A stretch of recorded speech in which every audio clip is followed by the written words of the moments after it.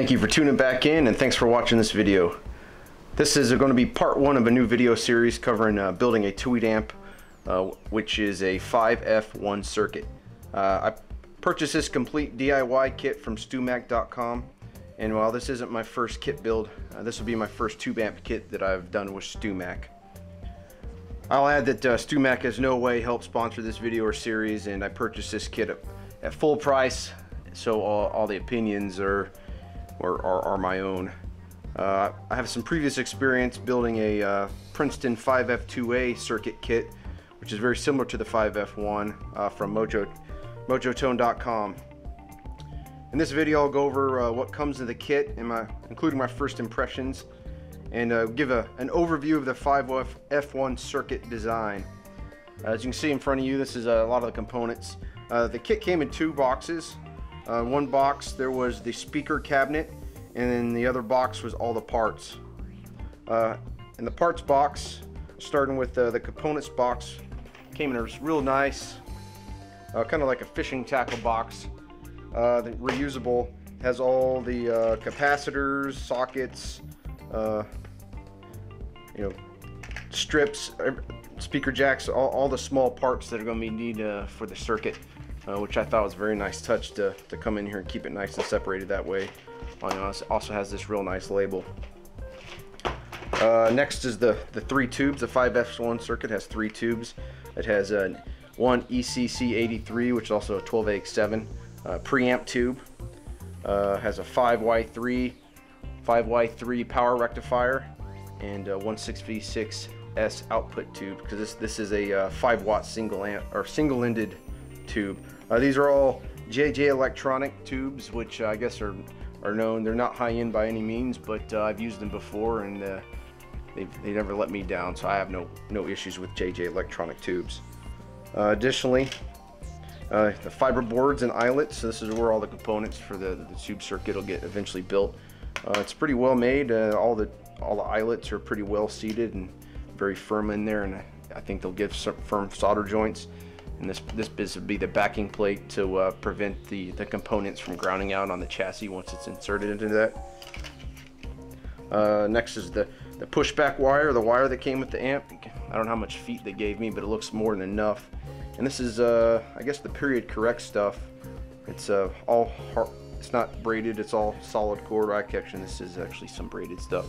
This is all solid core, and it's really easy to work with because it's like plastic coated. It actually pushes back, so you don't really have to strip this.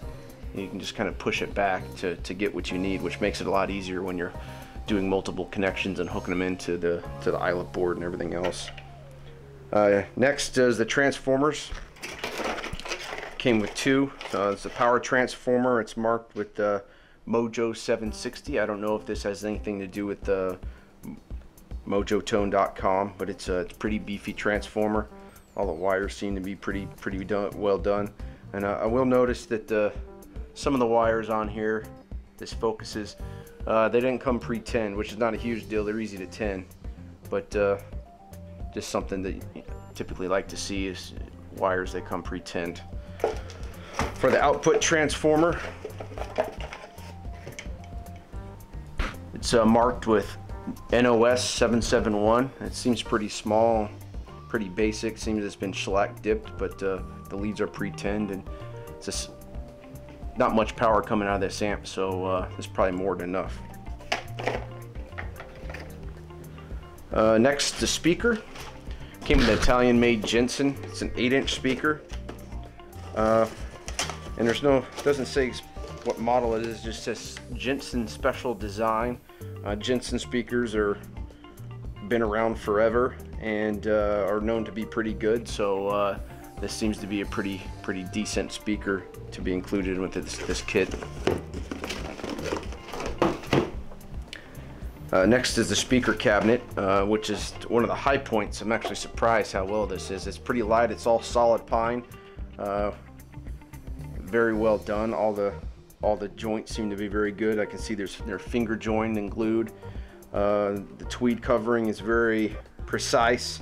All the screws on it seem to be very well done, and it's solid, so it's not pressed board or particle board. It's very good and kind of what you'd expect out of a 1950s Tweed amp. It is non-lacquered though, but that's something if you wanted to do, you could probably easily lacquer this if you wanted to. That handle on here, I'm not 100% sure, but I think it is leather. It looks like it and kind of smells like it too. So that's something that, you know, as you use it, and gets some nice patina with age. Next is the chassis, which I say for kind of last because that's the only low point on here. From the outside, it looks very good. It's very heavy gauge, solid steel. The screen printing, or how these labels seem to be very well done. It seems like there maybe some type of enamel on there, but there are a few areas on here that has some rust spots on here. There's one there, and on the inside where the seams are, there's some rust. I didn't contact StewMac because in reality I don't think it's that much big a deal. I don't think it's going to show when the amp is complete. And if StewMac, you do come across this video, maybe put a little more effort into your QA/QC on that. And I just noticed here like some of the flakes even coming off. So it seems very well made, and but if there was a low quality product in here, this is the only thing that I could potentially see stand out that I've seen better. My Mojo Tone didn't have any issues with the chassis.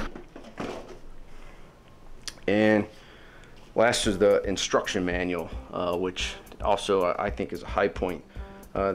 Oftentimes nowadays you'll get instructions that use a piece of paper just directing you to a website. So to actually get some printed out instructions is very, very thoughtful in my opinion. It's very well done. It has a clear plastic covering, wire bound, and has very good pictures and very step-by-step instructions, which my point of comparison, my Mojo Tone amp didn't come with anything, so I was just kind of on my own trying to figure it out off the layout schematic. So I think following this along make it much easier. Additionally, inside tucked in was a full layout of the checklist of all the parts and components, because that would be pretty bad if you got into building this and then all of a sudden you realize you're missing a resistor. But I'll kind of leave here. If someone wants to pause it, show a full breakdown of all the components that are there, and also serve as a good bill of materials if anyone was trying to build one of these amps with parts they bought individually or just laying around. And that's pretty much it for us. Everything that came in. If there's any specific questions about a part or something in the type of a component that I didn't discuss, please leave a comment below and I'll gladly answer back. The instructions also included a very in-depth schematic outlining the 5F1 circuit, as you see in front of you here, and I'll go in and do a kind of an introductory on how the circuit works. If anyone that wants me to do a more in-depth explanation on this circuit, I'd be happy to do so. Just let me know in the comments below. But this will just kind of give a brief synopsis. When I first started reading schematics, I found they were kind of very difficult to read, but if you broke them down into into what each part does, it makes it much more simpler. And there's two great YouTube channels out there I'd recommend that I've learned a lot from, which is Blue Glow Electronics and Uncle Doug. I owe them a lot from an information standpoint, kind of where I'm at right now. So in addition to subscribing to my channel, I strongly recommend going in and checking out what they have, because they've probably forgotten more about tube amps than I currently know. Digging this amp, we'll start with the power down here. You see this is the power cord coming from your wall, the AC mains. This is the earth ground going back into your earth ground and your main power. And then you got your hot, your fuse here, and this is going into and powering your power transformer, which is the symbol you see here. And there's 3 sets of windings coming off your power transformer. This first set of windings up here, this is your 5 volt that powers your filament for the rectifier tube.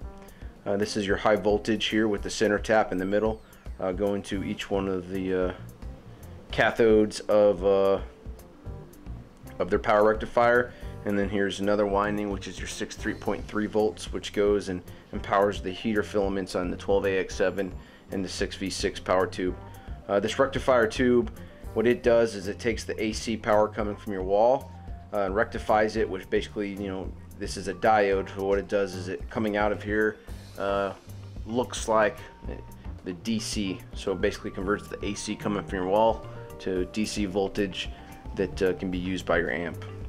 Moving kind of towards what your guitar plugs in here. So up here, this is you got two inputs on this amp, and you see you got 1 meg, 68K and 68K resistors, and these do the initial shaping. So this is kind of your normal and bright tone or normal instrument inputs that you would have on the amp, and based upon which one you plug into, your signal gets routed differently through these combination of these 3 resistors before it goes in and hits the grid in the first half of the 12AX7 tube in the gain stage. And in this gain stage, this is where your guitar volume or guitar electronic signal coming in here, it'll get initially stepped up before it finally gets passed off to the output.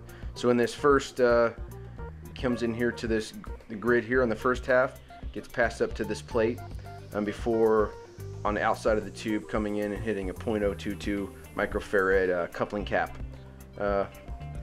This coupling cap here combined with this 1 meg potentiometer forms a high pass filter, which allows the high frequencies to pass through but rolls off the lows. And this potentiometer here, and you see here, it's called the processing.